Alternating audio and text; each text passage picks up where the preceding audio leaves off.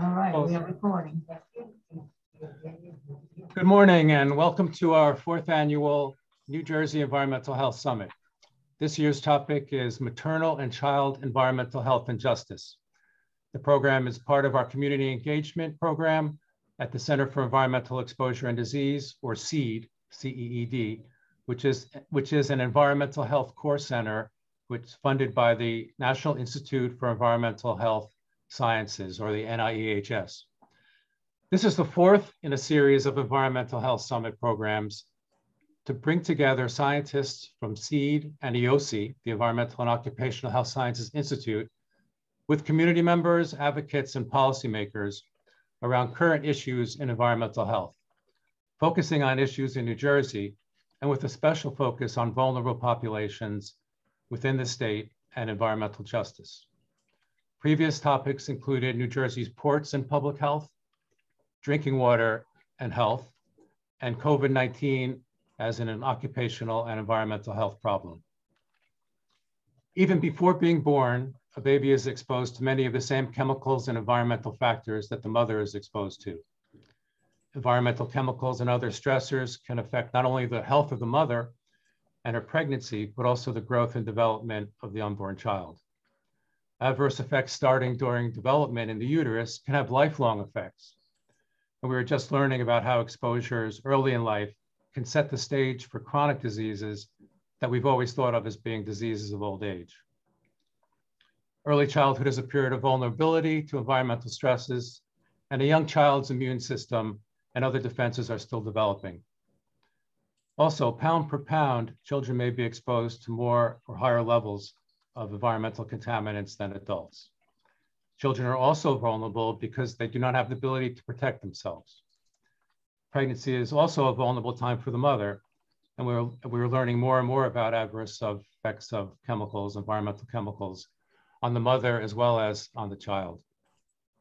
How the environment affects the health of mothers and children is a strong area of research at CEED and at EOC. We have several investigators doing cutting-edge research in this area. We'll hear from a number of these researchers in this series of webinars. The series features the work of these scientists, but also community members and advocates, as well as policymakers. Today's session, Food Choices for Healthy Babies, focuses on some of the choices that mothers have to make about what to eat during pregnancy and what to feed their babies. Environmental contaminants, unfortunately, complicate these choices. Our expert panel will help to put the risks and benefits of these choices in perspective.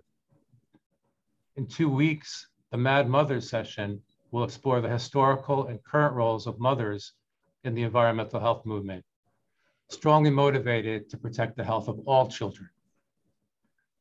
The next session on chemical exposures to consumer products will shed some light on what may be the largest source of chemical exposures for many mothers and children. The consumer products that we bring into our homes, such as cleaners, cosmetics, and personal care items.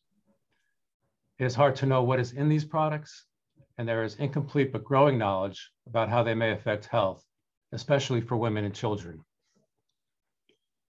Pesticides are another class of products that we bring into our homes, but to which we are also exposed at work or through residues in food as well as in water. Pesticides have, of course, been a public health concern since the early days of the environmental movement and publication of Rachel Carson's Silent Spring. This session will focus on the effects of pesticides on developing children, both here in the United States as well as in other places around the world. The session on faith and maternal and child environmental health will attend to the spiritual aspects of motherhood, fatherhood, children, and family that are important in all faiths, and we will explore how faith and spirituality can help us to define values and motivate action to promote environmental health. The Healthy Home session will concentrate on lead paint and lead pipes, which have been a perennial problem since at least the time of the Roman Empire. But this session will focus on recent progress, new policies, and the work that still needs to be done.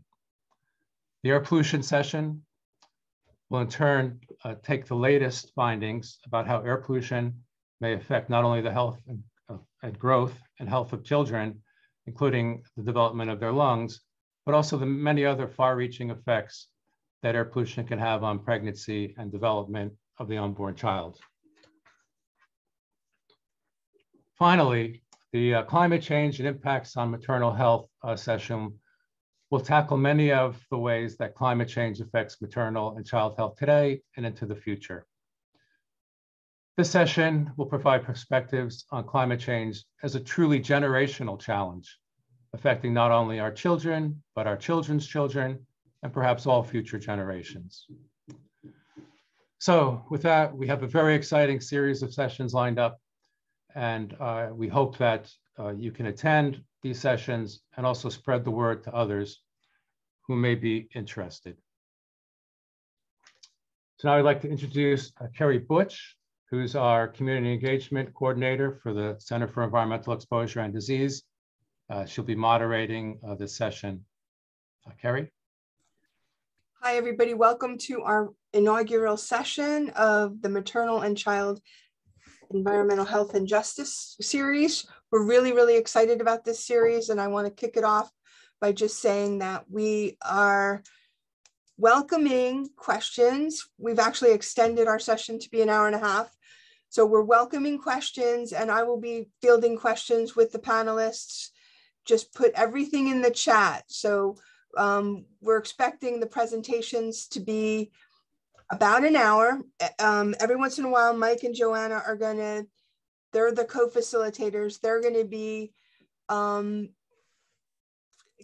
to us and asking what's in the chat, and I'll be able to tell them. So please, this is meant to be an interactive panel. So please go ahead and we're gonna be 100% want it to be interactive. If you know anything about Mike and Joanna, they are they're an institution at EOC because they've been here for since the very beginning. They've set the tone essentially of EOC, which is our institute, which is the Environmental Occupational Health Sciences Institute at Rutgers. I don't want to go majorly into it. I want you to enjoy and experience who they are. But Mike, just to tell you who they are a little bit, Mike's our professor at Emeritus. He taught at Robert Wood Johnson Medical School, and he's active. He's still active at EOC, even though he's retired, and just a tremendous gift to us at EOC and to the New Jersey environmental health community. Joanna Berger is a distinguished professor. She's still with us full time. She works for the Department of Ecology, Evolution, and Natural Resources at the School of Environmental and Biological Sciences at Rutgers. Both two amazing gifts to the Rutgers community. So I'm not going to take up your time with them. I'm just going to let you experience them.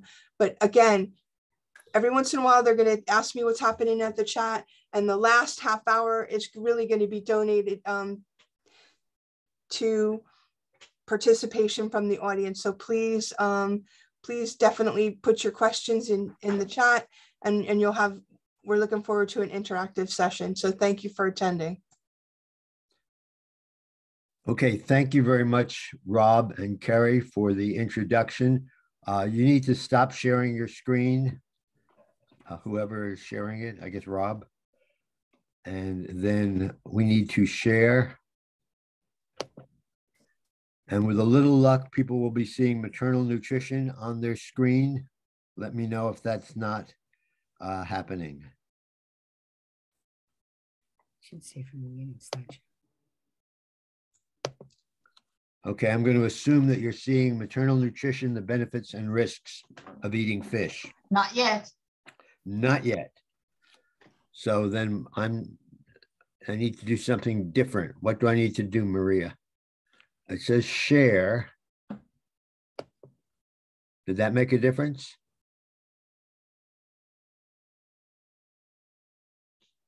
Share and then select your slides. Let me go back to this again, try a different one. Did you press that share screen there? Does that make a difference? Not yet, Mike. Mm. Where did you have it? Get out of Rob, there. you've definitely stopped sharing your screen. No, Yeah. he's stopped. You have to press share. Let's screen. try over here. Share screen. And then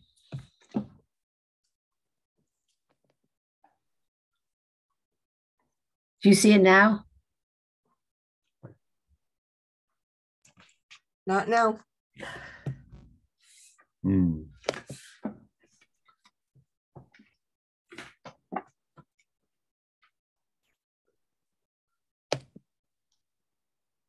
That's no different? No. Go back to the beginning. Interesting. It's because we had it working before. Micah, could you try You should maybe see us- email your Maria, permission are to you able to Maria? share this Mike's Um, I'm not able to do that on my end. No, he needs to promote that from his computer. There should be a button that says share screen with an arrow. Get out of it again. do you want to send them to Rob? It looks like he can share his screen right now. So You have to press that, share, Yes, and then you click on the button that says share Share. screen. share screen, then press that. Okay, we got it. We got something? Yes, thank you. You don't have it. You're in. Okay. You have to do from the beginning. Slideshow, and then from the beginning. Great. Okay, now you're seeing it? Yes. Oh, that's really good. Okay, so throughout this presentation, we keep in mind the environmental justice components of this. The environmental exposures, the toxicologic exposures, and also the nutritional benefits do not occur in a vacuum. They occur in a complex context shaped by both the genetics of the family, the socioeconomic environment of the family, the community and support systems of the family, as well as access to prenatal care and health care. Any or all of these can cause stress, which in turn influences the body's susceptibility or tolerance, and in turn, the healthy development of a baby. We talk about cumulative environmental assessment as a way of pulling together all of these issues. And you can see here, the baby is really at the center of interaction between this variety of factors. Whoops. Sorry, okay. And each one of these components has different subcomponents, which we'll take up in turn. A large part of prenatal and well baby care concerns diet, both for the mother and the baby. Now, Dr. Lombach was pointing that out in the introduction. Healthy diets provide micronutrients and macronutrients, and conversely, poor diets deficient in calories, protein, minerals, folates, are associated with delayed growth, a baby that's small for its gestational age, and in turn, other health problems, both in infancy and in adulthood. The last trimester of pregnancy is mainly for growing the full-term baby and avoiding a low birth weight for gestational age. Maternal nutrition during pregnancy impacts placental and fetal growth, and undernutrition is prevalent in many developing countries, but also in developing neighborhoods, and it has many consequences. It's disheartening to read how much food insecurity there is right here in New Jersey. Overnutrition linked to obesity and metabolic syndrome can lead in terms to adverse outcomes in infancy, childhood, and even adulthood. Metabolic syndrome, for example, obesity, hypertension, diabetes, is both a heritable but also an acquired abnormality.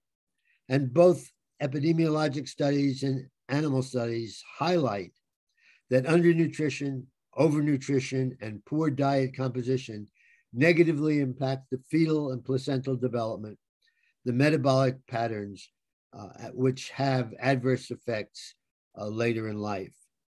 Neither genetics alone nor adult lifestyle alone are responsible for our adult phenotypes, but something called fetal programming is believed to play a role. David Barker is credited with the origin of the concept of the fetal origin of adult disease, the Barker hypothesis, that undernutrition during gestation impedes intrauterine growth. Baby is small for gestational age, and this leads to many health issues in infancy and childhood, problems that don't stop there. One of the sources of this information, one of the ways in which people began to appreciate this, happened back in the 1940s at the end of World War II, when Germans blockaded the Netherlands for months, leading to a famine of great proportion. 20 years later, when the babies who were born during this famine period were examined at military induction, outcomes, health outcomes were recognized that were attributable to basically the starvation.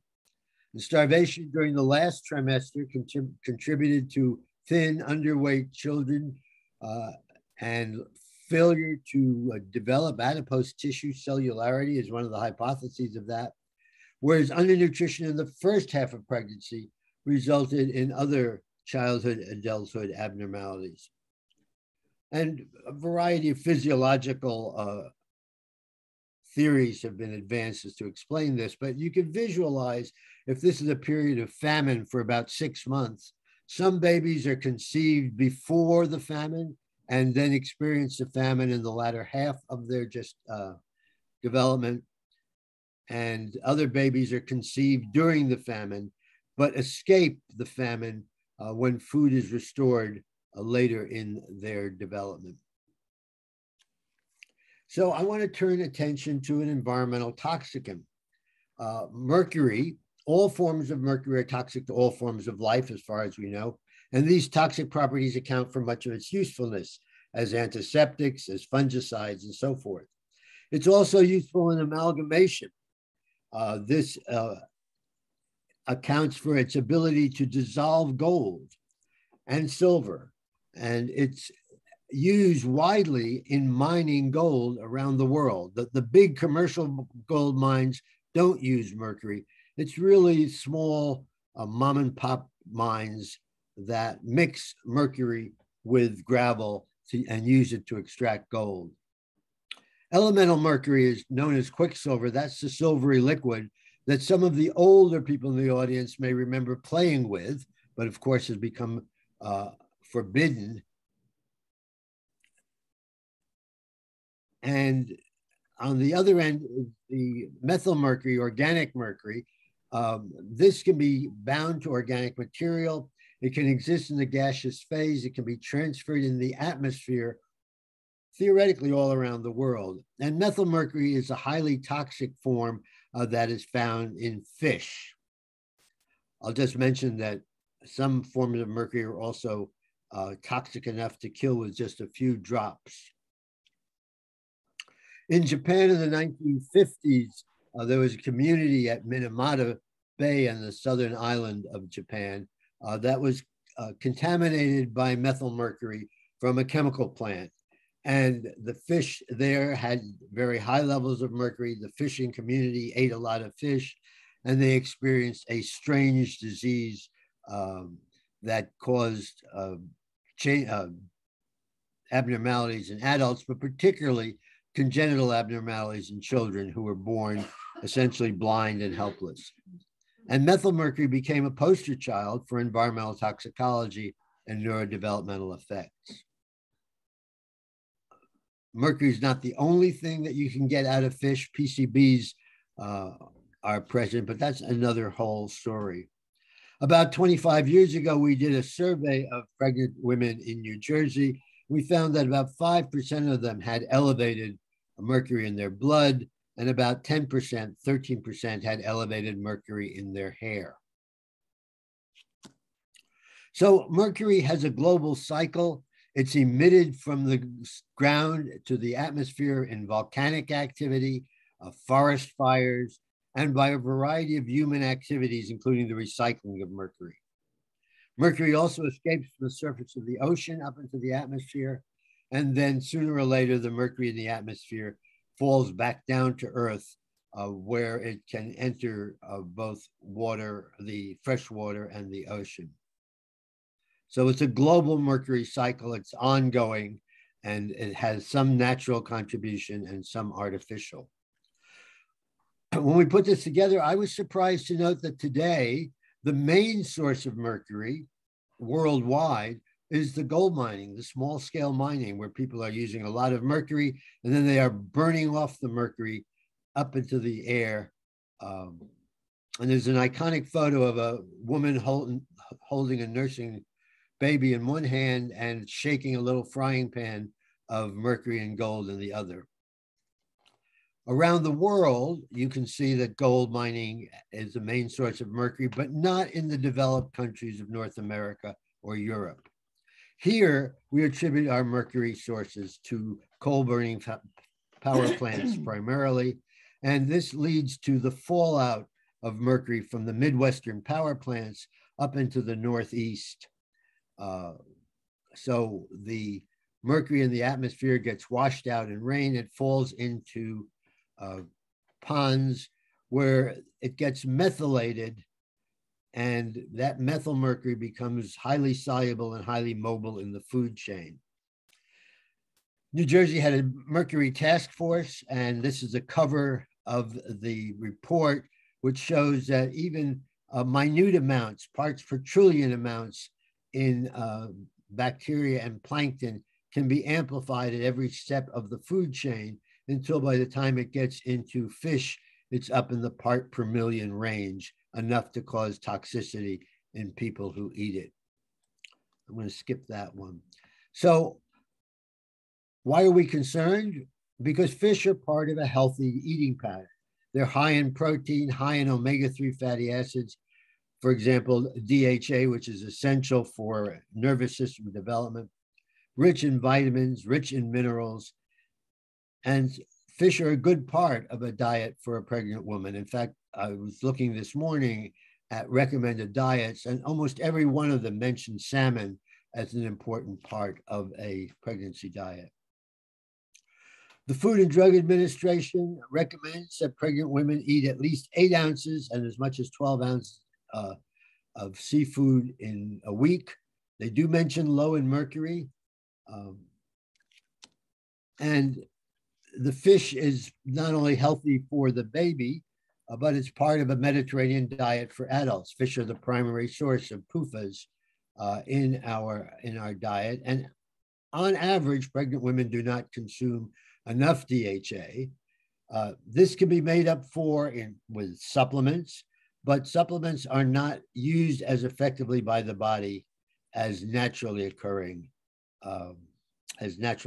fatty acids.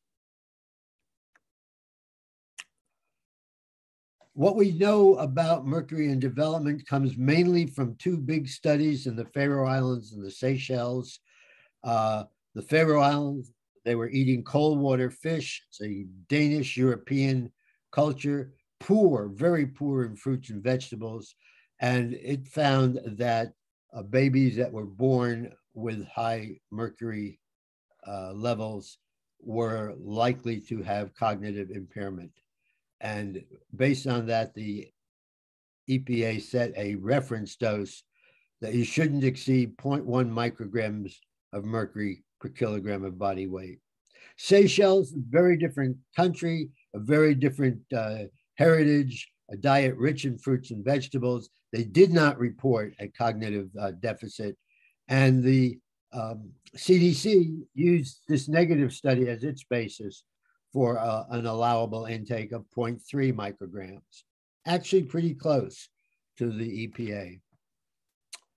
I'm going to skip over this one. So ideally, we hope that the benefits of eating fish, the benefits of the DHA are realized at a level before the harms of mercury kick in. We don't actually have good data to support that, but there is reason to believe that there is at least some displacement before you see the harms of mercury. Most of the studies that did not find an effect didn't really have high levels of mercury. And if the mercury level isn't very high, you don't see an association, and you do see the benefits of eating fish up to 3 times a week. However, if the mercury level is high, it does counteract the fish benefits.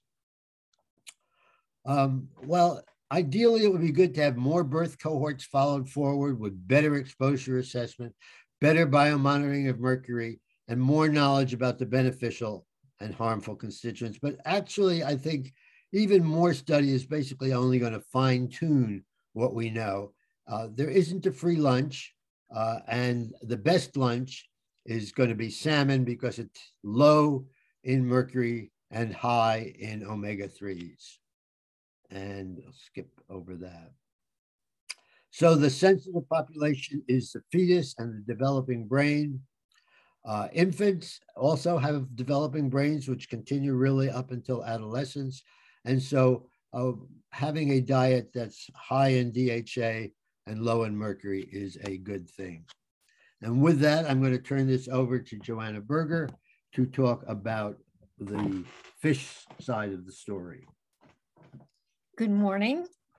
I'm going to talk a little bit more about this issue as it relates to New Jersey and to fish in New Jersey and to women in New Jersey. As Mike mentioned, most women do not consume enough DHA and most fish do not have a lot of mercury, but those are general messages and one needs to think about specifics. And one of the things that we need to think about is that there are a lot of variations in all kinds of aspects having to do with the consumption of fish. The types of fish, the species and the size make a difference. The way you cook the fish, eating fish versus other meats. If you eat fish, you're obviously not eating meat or red meat. And so all of these choices are going to make a difference in what the risk is. This is one of my favorite pictures of a young girl who fishes a lot in the Raritan River with her dad. And that's something that we're going to go back to, that we need to remember that fishing is an important part of many cultures and many families' activities, and that has to be taken into account as well. So as Mike mentioned, fish consumption is the main route of exposure for mercury for most people. Eating fish is very beneficial for health for a number of reasons that Mike discussed, but eating mercury in fish is obviously not beneficial. The mercury bioaccumulates in fish, particularly in older fish and larger fish, which is what we call food chain biomagnification.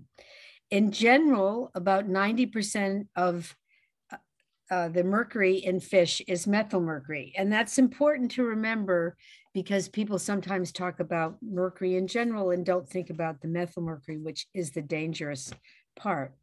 And the other issue with fish consumption is the controversy about the protective role of selenium, which many of you have heard about selenium as a supplement that many people take. So I always like to kind of put this in a general perspective that the issue with fish consumption is not just how many contaminants or what the rate of contaminants is in fish. It's also a lot of consumption factors having to do with how many meals people eat a week, how big their meals are, how they cook it, what species they eat, and the fish they consume. But I also think that we need to think about all the issues that have to do with who is consuming fish. What are the ethnicity issues? What are the gender issues? And pregnancy is clearly one of them. What about age? Gender issue for eating fish is not as much of a factor for somebody who's 80 compared to somebody who's 30. Pregnancy status is obviously another issue, but it's not only pregnancy status, but how much fish you've eaten for a year or two before that, because mercury doesn't disappear. So there are a lot of different factors and we need to think about all these, and all of them are important in looking at it. So let's look at some of these factors. In New Jersey fish, and this is a range of fish which are both caught by fishermen, as you can see the two people in the top, and they're caught in commercial boats that people go out on for recreation as well as for sale. And they're the fish that are available in the supermarket. And what you can see is that it's a wide range of mercury. The vertical line is the mean. That's the fish. If you ate fish all year long, what you might expect to get. And the box is the standard error, but the line shows you what the range of values are.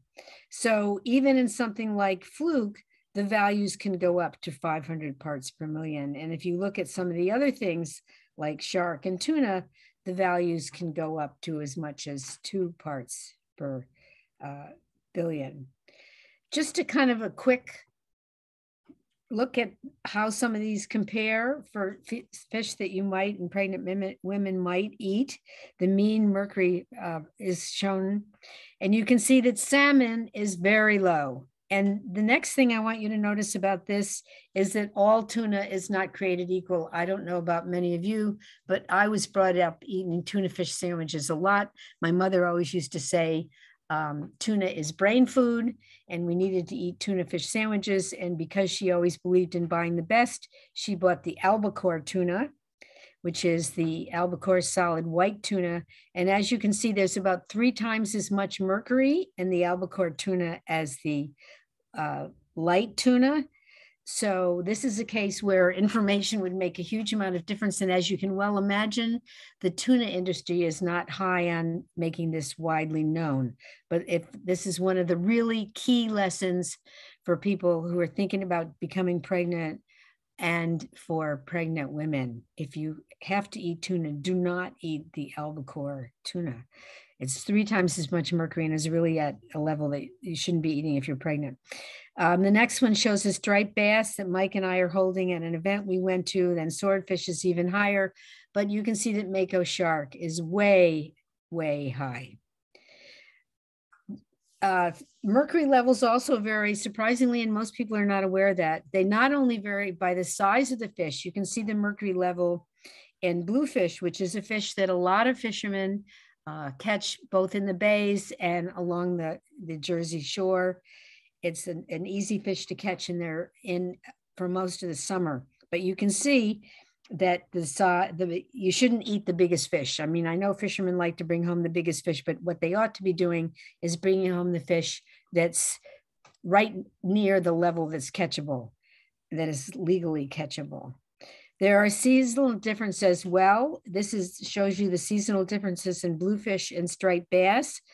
The levels of mercury in fish you catch in the summer are lower than those you catch in the spring and the fall. Again, this is information that if it were provided to the public easily and in a form they would easily get, you could have a big difference in mercury exposure, particularly for pregnant women. Well, does it matter how much mercury is in it? There are 3 ways that people often think about the human health risk for mercury. One is to just say what % of the fish that are caught are above certain guideline levels, which is often 0.3 parts per million or 0.5 parts per million. 0.3 parts per million, by the way, is the ambient freshwater criteria for those of you who are interested in fresh water and protection of our waters. So that's one way that people think about it. Another way is the hazard quotient.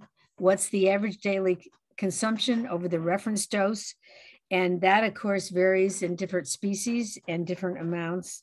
And the third way is that some people are focusing on selenium and saying that selenium protects you against mercury. And if there's an overabundance of selenium, then I don't need to worry about the mercury. That is not true. And we'll talk about why that is not true in a minute.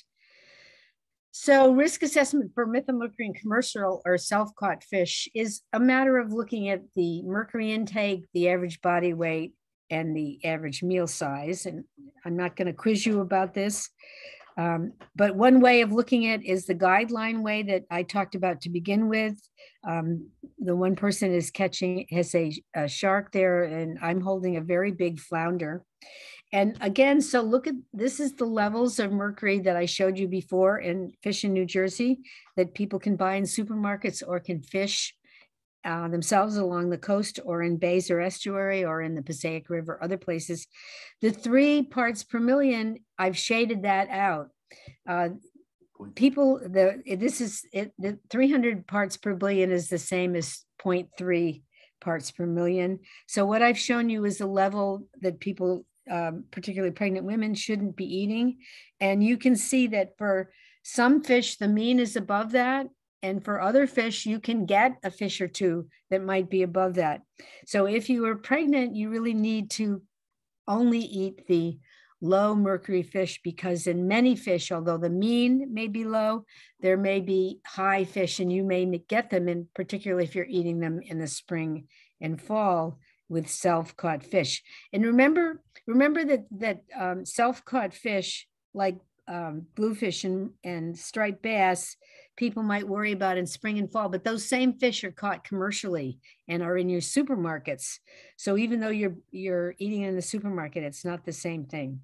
So another one that people sometimes use is relying on selenium levels, which we actually analyze in our lab at EOSHE, and mercury as well. Selenium has, the thing about selenium is to remember that selenium is an essential trace element. And so there's a very narrow range that is healthy for people. And so many fish are rich in selenium. And you need to also consider the fact that selenium varies seasonally. So if you look at these 2, which you've seen before, the mercury rising in selenium with length or with size, this fish I could hardly carry. That was really a big fish. I only could hold it for a little bit of time. But if you look at the selenium levels at the bottom, selenium stays about the same regardless of fish size. And so if you are touting that selenium levels can capture the mercury, and so you don't need to worry about mercury toxicity, this is not going to work the bigger the fish you eat, particularly for these 2, and you're going to get above a toxic level of mercury while not having enough selenium. And so there's seasonal variation, and we talked about this before, so that the mercury is low in the summer, but selenium may be high. So basically, although selenium may reduce the toxicity of mercury, it's not clear how much it reduces it, and it's not clear whether it binds to the mercury in all, like in the brain, how much does it really bind in the brain versus in other tissues. So we recommend against considering selenium with respect to using this. So we need to use site-specific data for the other ways, and this is a striped bass somebody caught along the shore. Some of the things that you really need to know in order to put this story together is how many days you spend fishing a year, because that's very important. And you might notice that the blue at the top were all surveys taken on the shore of fishermen who were actually catching fish. And you might notice that some people in some situations are fishing an average of 40 or 50 days a year. That's a lot of days. If you look at the meals per month, however, those are less, because this turns out that people, A, don't always catch fish, and B, some people don't like fish. So that it's important to know the number of meals per month, and you really need to know it from on-site, site-specific information, not the national averages, because it varies largely depending upon the ethnicity, the income level, and a lot of other environmental justice issues that people often don't think about. This is serving size, which is the second thing you need to know. You don't only need to know how many days they eat fish, but how many fish they eat at a time. And if you look at Newark Bay and New Jersey Shore, I'm showing you a lot of variation. This is because we did a site-specific study in those 2 areas to ask how much people ate, but we also asked what their serving size was for different species of fish. And we were amazed to find out that there's a great deal of variation in how much people eat of different fish, and this needs to be taken in to consideration when you're thinking about it. So how does it matter? Here we show the same fish we showed you all along, and Mike talked about the health reference dose being 0.1. And this shows you how many fish, if you're eating it all year long, are above that level. In other words, they're in the unhealthy range. And it also shows you if you have the highest monthly intake, for women and men in New Jersey, both along the shore, but this was for the Passaic. You can see that a number of fish are above what people should be eating, people in general, not only pregnant women. So we did a study in Newark Bay that some of you know about, and what we found is that a lot of people are going fishing for crabs, for fish, and for both. And the amount of fish and crabs that people eat varies ethnically, which is very important to remember, that the consumption for some of these is higher for African Americans, Hispanics, and Asians than it is for white people. And this, you can look at it this way: the percent of fishermen who consume their fish was highest, blue crabs for Hispanics and striped bass for Blacks. And if you remember, striped bass is one of the species that the mercury increases drastically by size. And people were generally aware of the warnings, but they thought the fish were safe to eat anyway. So we have a real problem with making the information clear. We really believe that fish are a great source of protein and people should eat them every week. But you need to know what species to eat and what species not to eat. And again, so people were not aware of which species they should or shouldn't eat. But this is another important aspect that I think we really need to consider when we're talking about protecting pregnant women and children, is that people go fishing or use these habitats. This is Newark Bay and the Passaic. And as you can see, when you ask people, why did you come here? And why did you come to this particular place? The primary reason they say is for relaxation and recreation and to be outdoors, not for food, even though we interviewed people who were fishing, not people in general. And so they were actually fishing, but they still said the main reason they came was for recreation.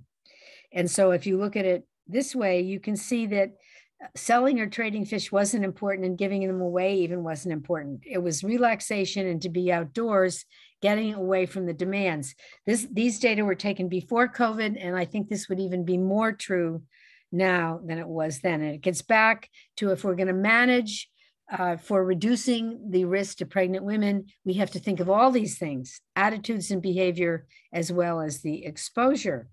So I wanted to talk a little bit about the next phase of this, because I think it's really all well and good for scientists and community members to figure out who's eating what and what their risk and exposure is, but we really need to do something about it. And so we developed a risk communication brochure with Carrie Kirk-Flew and others at DEP, and we were working with the WIC community centers.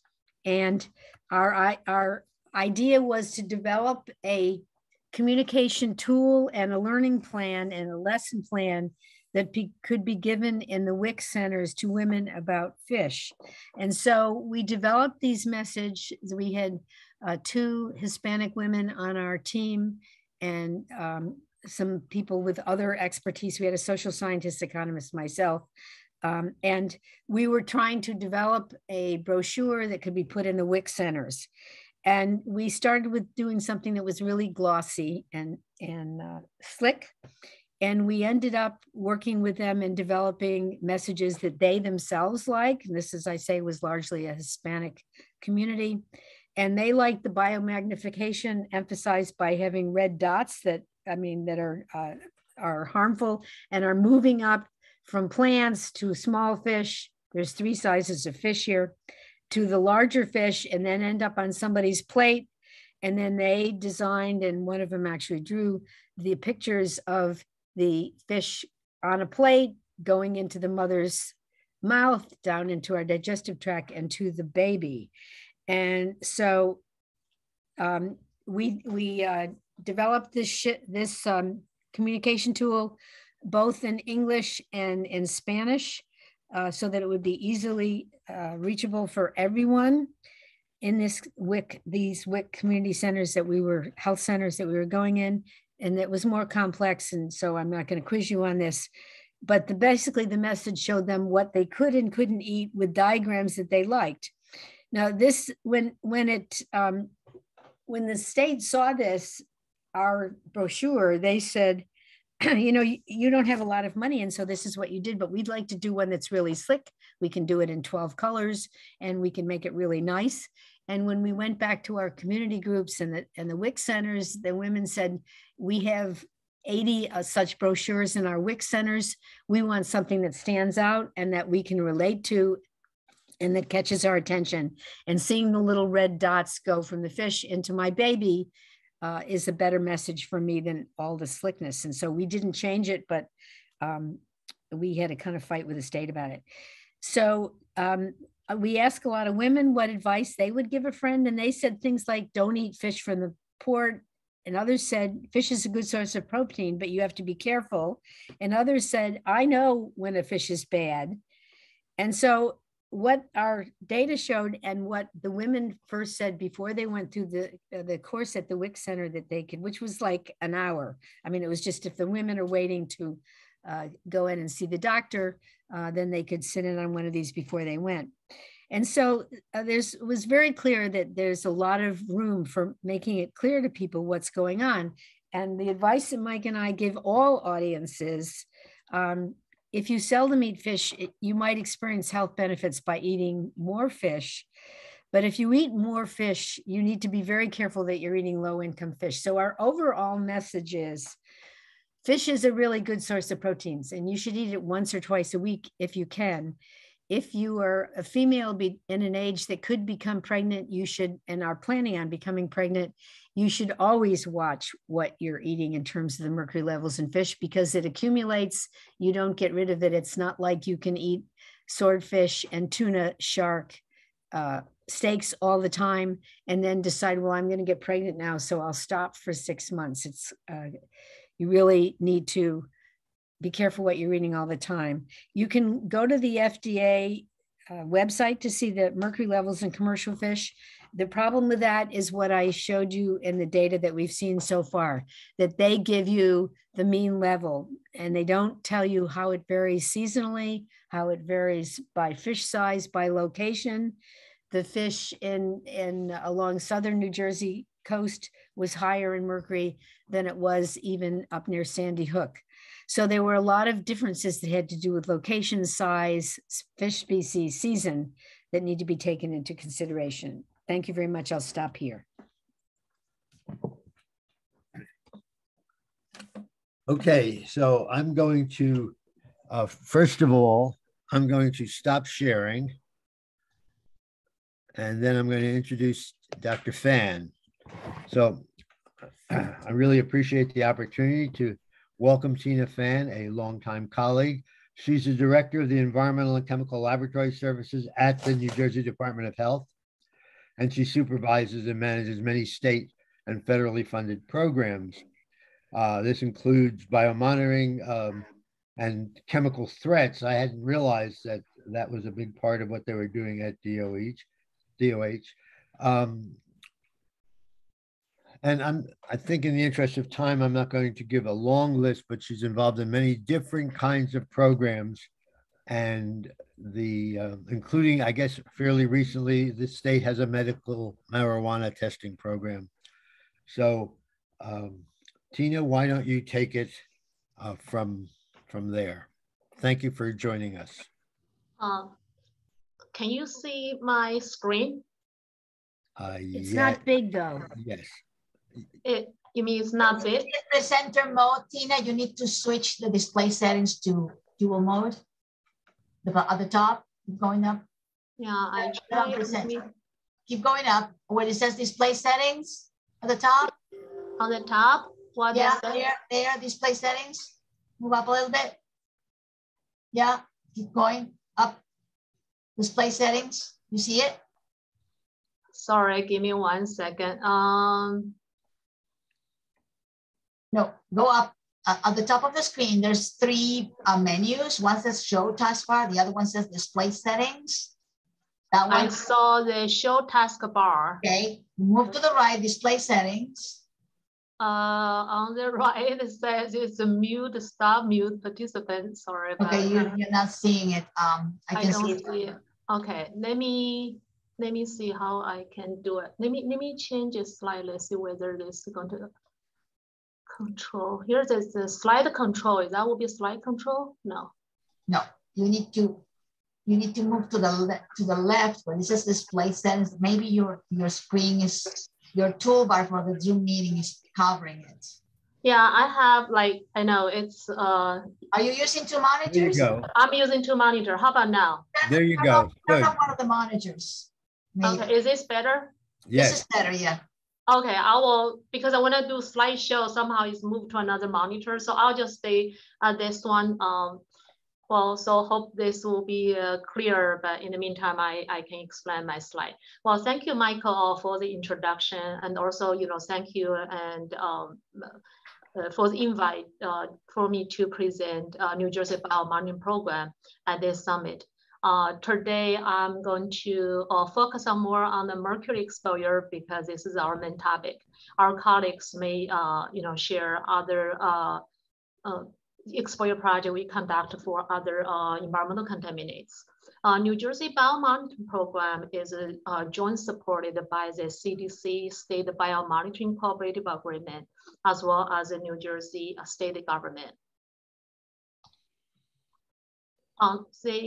There are several goals of the biomonitoring program. One of the main goals is to increase the state laboratory capability and capacity to conduct biomonitoring. So with the development of the capability and capacity, we will conduct a population-based biomonitoring as well as a targeted investigational study to assess environmental exposure that are specific to New Jersey communities. Through these projects, we would like to foster collaboration and communication with biomonitoring stakeholders. As you may see a couple of the logos down the bottom of this slide. These are including one of the major collaborators we have to work with in the past about 7 years. And also there's a table list the target analytes that are included in our biomonitoring program. So you may see besides metals, we also work on emerging contaminants, PFAS, and other organic contaminants. We also established an advisory committee, which include the experts from state, academic, as well as community leaders. So they will provide guidance and directions to the program. These slides summarize the accomplishment from our first grant cycle, which is from 2014 to 2019. During the first cycle, we have conducted 3 main projects. One of the projects is a post-boral community exposure to PFNA, as many of EOSH colleagues are very familiar with. So this is a joint conducted by our laboratory as well as the investigator from EOSH that led by Dr. Wazell and Dr. Jill Joblis. And also we conducted a study to assess of New Jersey residents environmental exposure using the convenience samples that are collected from blood banks and the clinical laboratory. And another program we have launched during the first cycle is a prenatal screening program with a joint effort from University Hospital. I'm going to talk a little bit more after this slide. And besides the projects that are primarily funded by the CDC grant, we also established collaboration with other universities, such as Johns Hopkins, as well as Rutgers, as like Dr. Judy Scriber. We work together on the firefighter exposure, including PFAS. And for Johns Hopkins, we work together on the Boston cohort study to look at the maternal exposure to toxic metal as well as the health effects. So here just to show a list, a couple of the publications we have published in the past couple of years. During our study, during the first cycle, we certainly identified the gaps. For example, for the study we conducted using the remnant sample collected from blood bank and the clinical lab, we understand that's not truly population-based study, which may not be, representative for New Jersey general population. So in our current study cycle, which started in 2019, we launched the New Jersey Health Nutritional Examination Survey, which is mirroring CDC enhanced study many of you are familiar with. We are going to collect the blood, urine specimen, as well as questionnaire data from 500 participants during probably two to three year the period. And we are going to assess chemical exposure for metals as well as other toxic organic compounds. As you see, there's a logo of our enhanced study. Some of the audience here, you may be randomly selected for our study. If you do, please participate. Additional study we have, we're working on is an exploratory study. We would like to see whether we can develop some screening tool using the remnant sample collected by the newborn screening program, which is a dried blood spot. So we want to look at the metal as well as other persistent organic compounds.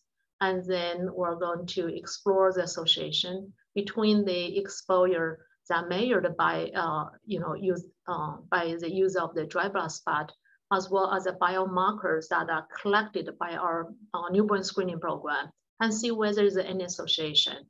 And the ultimate goal, of course, is trying to identify whether we can use this as a tool to identify the children at the risk for autism. Another one, as you see, is in red, which is our main focus today, is our prenatal metal exposure and intervention program. So during the second cycle, we are going to continue to work on the prenatal screening program to expand the testing for, continue test for all the patients that are registered at the University Hospital. In the meantime, we're going to conduct assessment of exposure and health effects for the patient with elevated toxic lead and mercury level.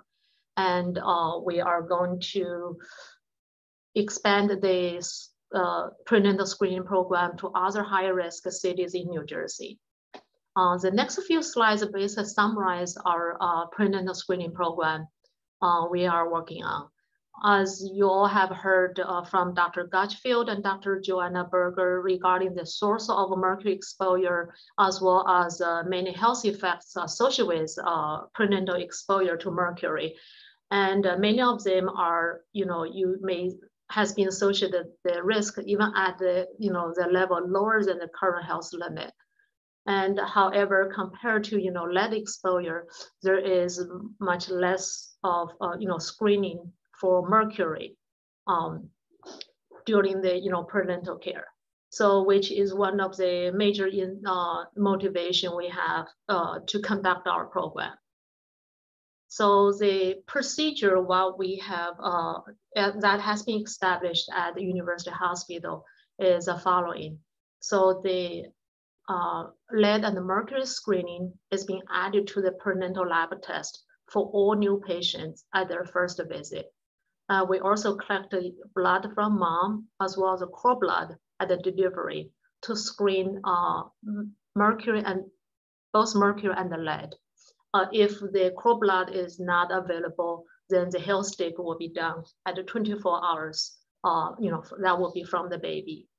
The pregnant women are also provided education material at their first visit, as well as they are giving some vitamins, which will be good for the pregnancy. And we will collected blood sample will be shipped to our laboratory for analysis, and we will report the results back to the hospital. They will share the results with the patient. So for any level that are higher than 5 microgram per liter, we will report right away. The results is, we will phone, call them before we generate the formal report. If they are over 28 microgram per liter, we will inform our epidemiology group as well. So the doctor will review the results, and then they may implement treatment based on the level of the mercury, and the partners such as New Jersey Poison Control, others will provide additional support to the family if needed. Next slide to summarize our progress we have made so far. So as I mentioned, the program was launched in June, in the first grant cycle in June 2019. And we're, continue work on the the program right now. And we have completed more than 8,000 tests since the beginning of the program. We have found more than 600 elevated results, which is actually quite a surprise.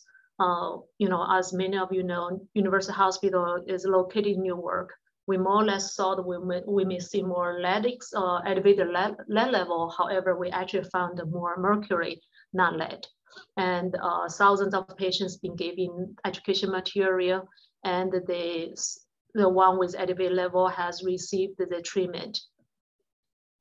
Here, I'd like to show you about 2 typical cases we have observed during our program. The first one is a 30-year mom and came to the visit at about 10 weeks gestation. And the lead level was below the health limit. However, the mercury was high as about, close to 45 microgram per liter, and all are mersal mercury.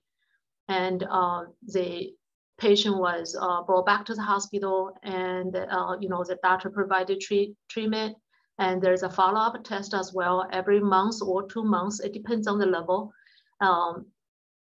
It's finally, as you may see, when the baby was born, the mom's level was down to 3.4 microgram per liter, and the baby's about 7.37. Both are much lower than the level which was observed at the first visit. And the source we have identified is through the questionnaire is likely fish consumption. That's why we have advised them to change the fish consumption, just as you heard enough from the information about the fish as a source for the mercury. And apparently you can see it's effective after the change of behavior or change of the diet. And another case I want to show you is about the newborn baby. The mom only went to the hospital during the delivery. So there's no data of the, prenatal, like the early visit prior to delivery. And what we found, the baby was 80.63 microgram per liter, and mom is about 32. So it's really high. And the patient also was treated immediately by the doctor. And you can see the level also gradually going down. And another thing I want to mention about this particular case is that the blood sample, actually the hospital did not send to us, they sent to the commercial laboratory, they did the test. So, but anyway, overall, you can see the 2 cases I've shown you here, both has close to, they're pretty much 100% mersal mercury, and the source of exposure is primarily from the tuna fish consumption. Next slide shows a summary of our the results we have obtained so far. As you may see, we have about more than 10% of the babies above the health limit, and about 50% the population are in the range with expected health effect or above the limit, which is the dark orange. And also we found only less than 10% of the baby with no detectable level of mercury. So this is quite alarming, when we observe all those results. And we actually observed this similar patterns after we conducted about, I think about less than a year of the study. So we have shared the information with our senior management, CDC, and other partners. And I will talk a little bit more about what we work on, we need to work on in the future. And as I mentioned earlier, most of the mercury we have found are mersal mercury. So for, just want to clarify one more time, for elevated level, we will conduct the mercury speciation. And another thing I'd like to share is about education we have implemented. So we kind of divided our study as like a 2 phase. The phase 1 is the first 6 months. when we launched the program up to the 6 months. So we applied we give the education material to the patient, whoever are registered at the university hospital. So at that time, many of the pregnant women are in the second or third trimesters, and during the phase 2, that we pretty much is most are new patient when they come in. So the education material were given to the patient at their first prenatal visit. And it's just interesting what we have found. As you will see, the green bars, which represent the non-detect, and they certainly will have, show significant increase of non-detect patient. And then the number of a patient above the detection limit was reduced, which is also, was also, reduced. I would say not really exactly statistically significant, the p-value is 0.16, but certainly showed the trend about decrease in the mercury level. As same thing, we also saw a little decrease of the level of 1 to 5, which is a range that has expected health effect. So of course, this could be, this is also concurrent with the pandemic. We are right now not exactly clear whether any pandemic also maybe contribute to the decrease or reduction of the mercury level. But either way, we will think that the education material probably has played a role in reducing the exposure. Additional work we're working on right now with University Hospital is to conduct retrospective chart review for the patient with elevated level. Then we're going to look at the exposure on the health outcome. And anyway, just a quick summary of our study. From what we have done so far, we clearly can demonstrate that prenatal screening is a proactive, efficient, cost-effective means of reducing exposure. As you see, there are a couple of the cases with very high level of mercury. Then they will be able to address right after right after we found the results. And also the education material seems has effect to reduce the personal exposure. And our, with all presented by Michael and Joanna, and as well as our results clearly shows it's very important to expand the standard of care to other hospitals in New Jersey. Couple of questions I have here, which I do not have an answer, but hopefully through the joint effort in the future, we will be able to, address these questions here. So, how we can do to address the health limit. Apparently, the results show quite significant number of patients has elevated level of mercury. However, there's no standardized protocol for the treatment, investigation, or follow-up. And we also know these are very, very expensive thing to do. They really require the resources to do all the treatment, investigation, as well as the follow-up. So where we should have the funding source to do it. And what we can do to increase awareness of professional training. As you will maybe surprised, not all the medical staff are so familiar with the source of exposure or how to address the exposure problems. As Joanna also talking about the community, the outreach, the people, how we can get the community buy-in, how they should change their behavior. So they will be able to, protect themselves from the mercury exposure. Of course, really the long term, how we will be able to expand, make the biomonitoring or prenatal screening for mercury and other environmental chemicals as a standard, as a long-term program. So I would like to just end here. So like I said, I have a lot of questions which you don't have an answer for. But these slides just show you list the major team members, including Erica Bean, Dr. Andrew Stephen, who are the lead scientist of the prenatal project, and also many supporters from Rutgers and many other community members, the state agency. Thank you for your attention. I would like to stop here. Thank you, Tina. This is Carrie again. I have the pleasure of Thanks, Tina. That was great. I have the pleasure of introducing Stacy Flanagan. So Stacy, if you wanted to, first of all, major heavy hitter, runs one of the most, I guess, one of the biggest health departments in the state of New Jersey. It's an award-winning health department of Jersey City. So I can tell you that I've been on the ground with Stacy in Jersey City, and she's doing a lot of work, and she's on the ground, which is what we really appreciate with our Community Engagement Corps. So I just want to tell you a little bit about her. Prior to her doing this fabulous work in Jersey City, she was the director of the Neighborhood WIC program at Public Health Solutions. So prior to that, and also in addition to that, she's a faculty member at the New School. She teaches graduate in the graduate program for international affairs. Her work history includes Share Our Strengths Cooking Matters.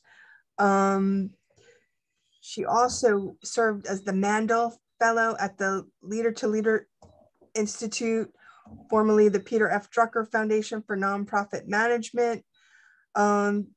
She was at Big Brothers and Big Sisters of New York, and she was a Peace Corps volunteer. So Stacy comes to the table with a whole lot of experience, and I appreciate her. You know, Jersey City is where my family started out, or at least part of my family.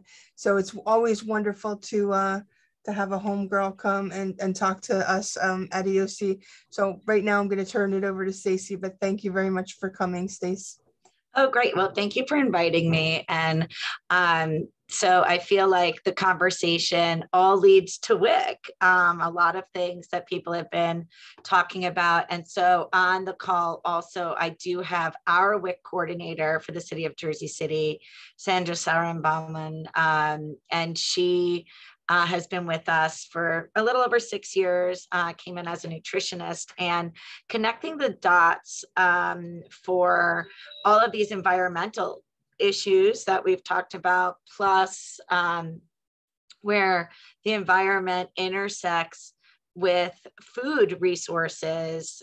It's just like a great conversation to have around, you know, what the WIC program can really do, and how it is one of the first lines of defense for reducing some of these environmental risks in families, particularly families at risk.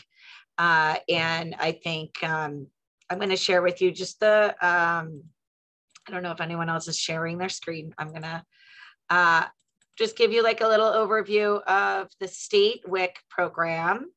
And for those that don't know WIC, WIC was created in the late 60s, early 70s as a way to partner with public health. And it started in Baltimore as a pilot project specifically around issues of children being born with low iron.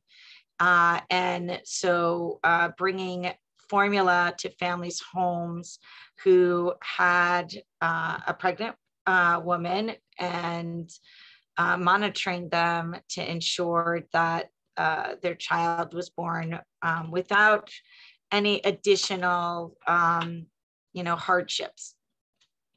This pilot worked so well that some really amazing people in Congress pushed it forward, and it is now what we consider a benefit, not an entitlement. So it doesn't work like food stamps or Medicaid or Medicare, but this is a program that's block granted through a state, and then the state selects vendors. Jersey City happens to be one of the vendors to put on a program to not only provide specific vouchers, which we would call checks, for specific foods related to specific nutrients. And I feel like a lot of the conversation prior to now was, all of these issues and nutrients and lack of nutrients and increase of things that we shouldn't have in the body. And in addition to those checks/vouchers,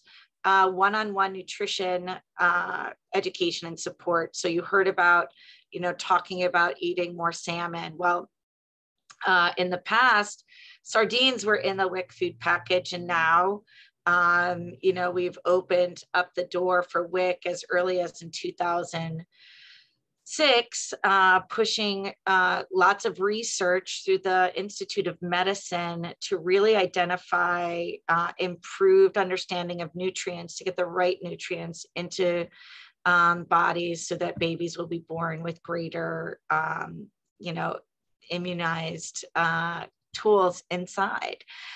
So that is, one of the largest things that we do here at the Department of Health and Human Services in Jersey City.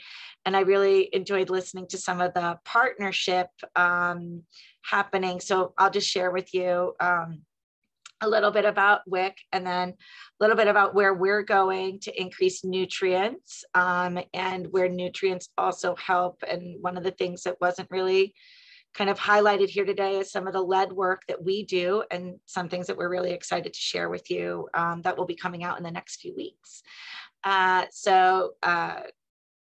Somebody in an at-risk environment or has 185% of poverty, is pregnant, immediately postpartum, or breastfeeding, can come to the WIC office to get support for themselves and or their children up to the age of 5. So on average, as you can see here, each child gets about $55 worth of food. A parent gets about $60 a month worth of food, and a little bit more if you're breastfeeding. And by year, we kind of share some of the exciting things that we want for children to know. But in year 1, we're working with parents who are breastfeeding. We really focus on breastfeeding as like the literal carrot to get people to WIC, as tools that they can provide just in their own home. And we can provide moms with additional support to make sure that they're getting the right nutrients while they're breastfeeding. In addition to that, we have breastfeeding peer counselors in our offices that can do online, on the phone, or in-person support to moms that are having difficulties. And then we move into pretty standard, going from formula stage to feeding stage, and working with families through the feeding stage, and also identifying some issues around feeding. Some feeding issues, or some can identify possible, pervasive development disorders. In addition to that, some of these eating disorders or eating issues or concerns around what kids are eating or how their palate accepts food can also identify a blood lead level issue. And so that's something in WIC that we partner very closely with our city clinic, and we do child lead poisoning prevention programmatic work. And so we support lead testing in addition to the standard WIC blood work that we do to see if the kid has iron issues, or the mom, or taking, other BMI metrics.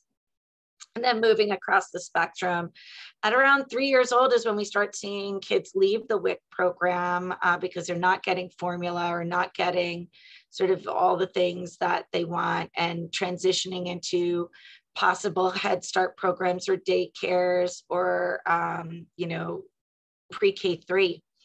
And then that transitions to food in the home, and so, or food at school. And so school food programs are really important to us here at the Department of Health and Human Services. I wanted to share just sort of generally, You know, we have a very robust division of food and nutrition. And our division of food and nutrition not only manages the WIC program, but where we see WIC connecting with other programs. We see grandparents connecting with their kids. And so we make sure in our Meals on Wheels program that we're getting all families, you know, treated and supported. We serve, prior to COVID, about 800 to 1,000 households. Our numbers have tripled due to COVID.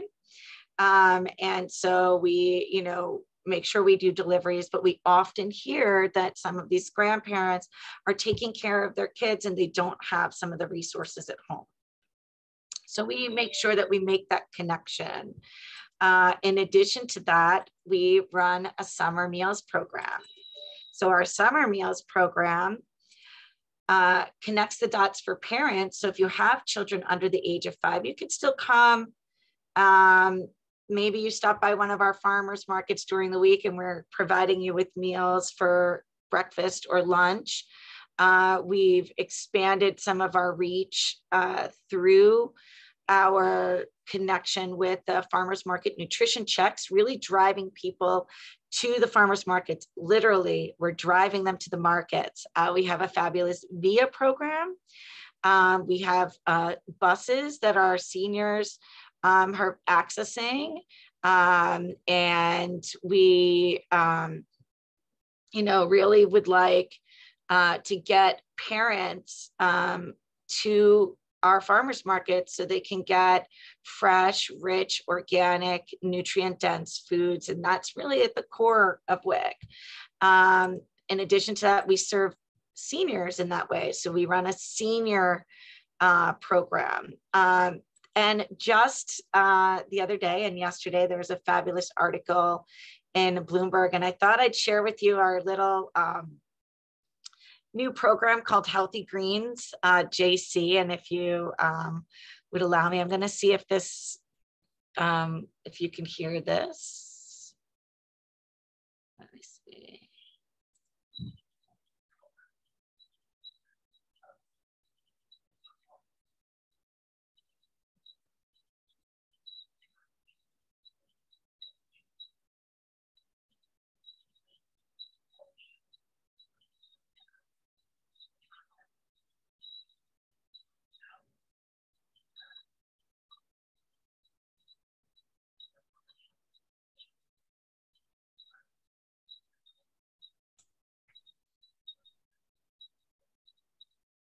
Stacy, sometimes you have to stop sharing to then share again, something new. Oh. So did that not go? Could you not see that? No, we didn't see that. Arr. All right, so I stopped sharing to share again. Okay, let me see. Let me go back to that. And let me go back to here. And I share again. Oh wait, wrong share. You need to share with audio from computer. Wait.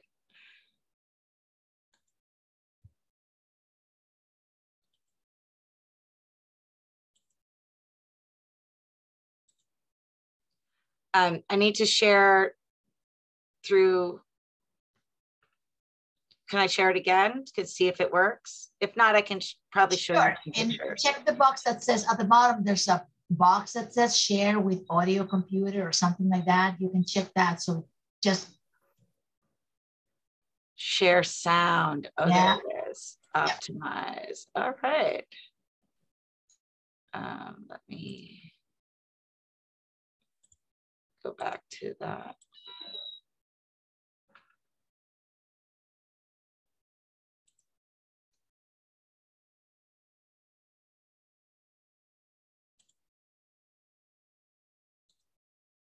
All right. I'm going to share again. Let's.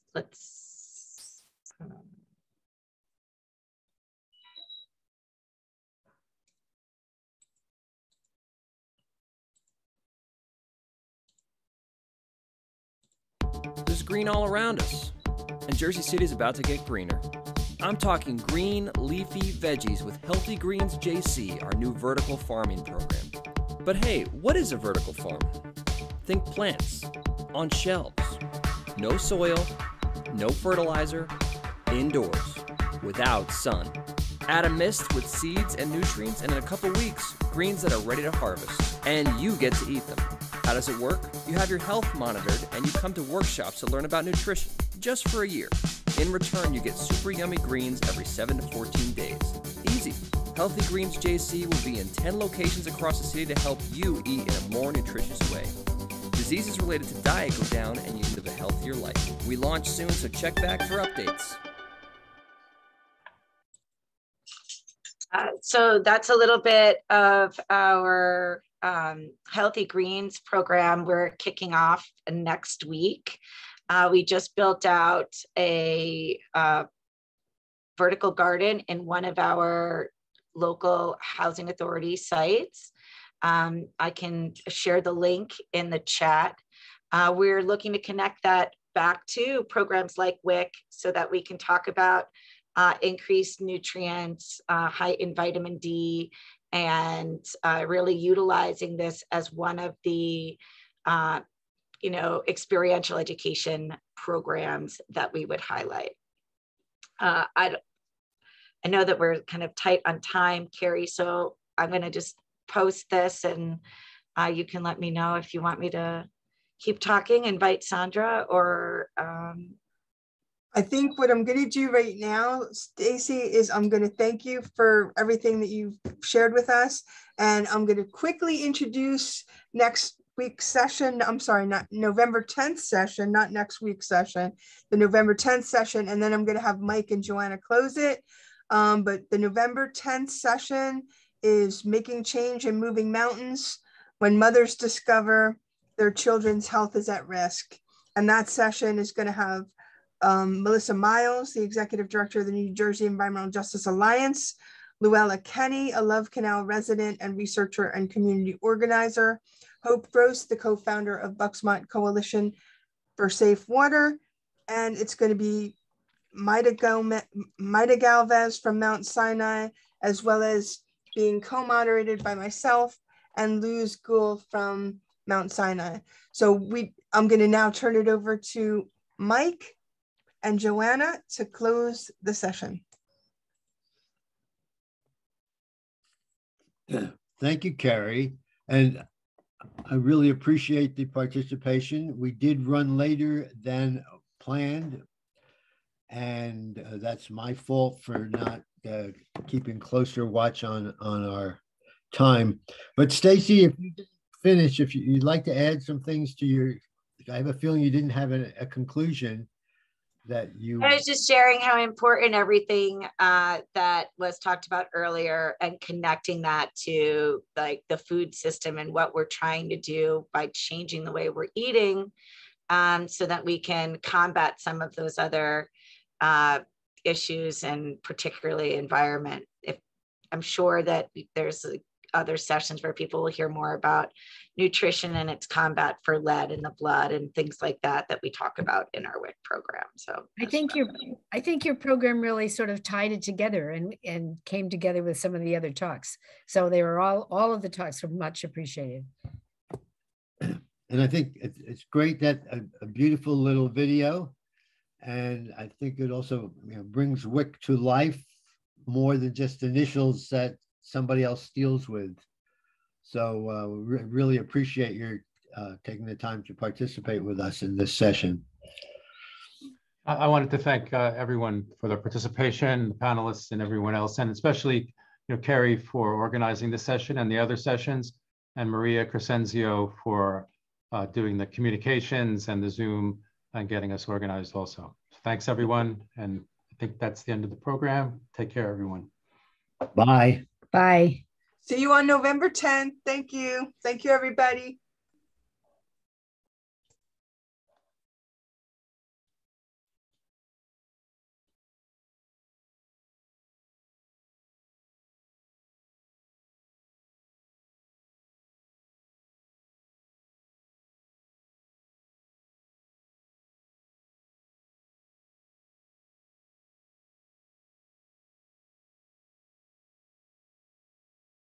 Hi, Carrie.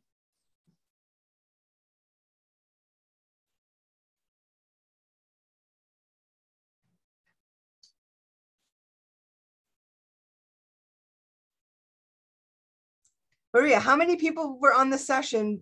Were listening? Oh, yeah, at one time there was like 37 at Okay, that's good for our first session. Yes. I'm happy with that. I'm happy with 37. Yes, it was good. It was good. And people are saying great presentations. Thank you. Yes, yes. There were no questions, but it extended a little bit than, you know. But again, it was very good information. Is there anybody else on, or is it just me and you? There's about 5 attendees. All right, so why don't we can talk later on the phone. Yeah, why don't we talk later, and I'll talk to you. I'll come over to you. Bye.